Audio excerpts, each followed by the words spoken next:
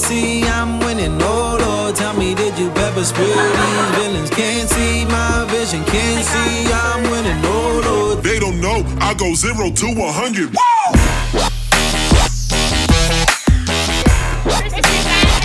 I go. Oh Lord, tell me, did you pepper spray these villains? Yeah.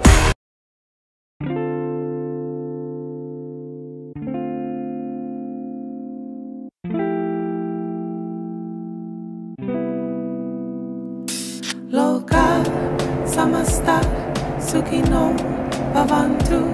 How can I offer more service and get my staff or my property management team to deliver more value-added service to our customers, which is obviously where the future of property management is going to lie, in delivering great service for a good fee rather than discounting services and discounting fees. But how can I do that and add more work to these people that are already at fully functioning speed and can't handle any more work?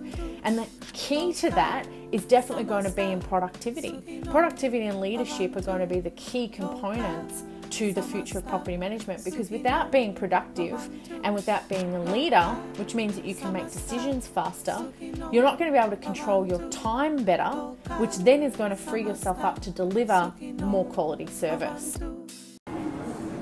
So if you haven't worked it out yet, outsourcing has exploded into the property management industry right here in Australia, and this is my journey. My name's Tiffany Botel. I am the founder of the Property Management Virtual Assistant, which is Australia's fastest growing outsourcing business from Australia and New Zealand into Manila in the Philippines.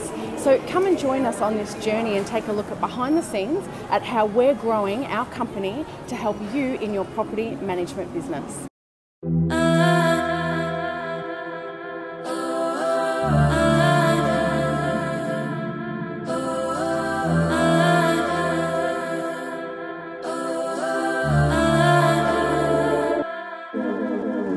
Shake my head like this. You better stop it. Too high, too quick. You are the one I never felt like this. If I'm being honest, I can't bring this down. Yeah, yeah, yeah, yeah, yeah. I can't bring this down. Yeah, yeah, yeah, yeah, yeah. Can't bring this down. Shake my head like this, you better watch it. Betting on your love and making profits. I'm a prophet, I'm just honest. Clean up nice.